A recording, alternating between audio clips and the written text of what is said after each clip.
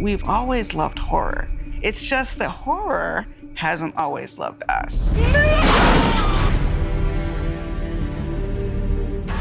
Black people play a particular role in horror films.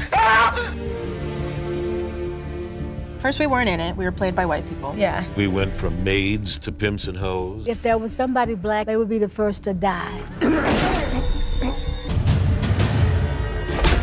Black films hold a mirror up to society, but at the same time give an audience an escape. My name is Blackwell.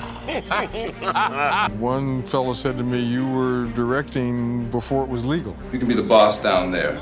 I'm boss up here. Yes, that's history. We've shifted from being the focal point of the fear to being the heroes.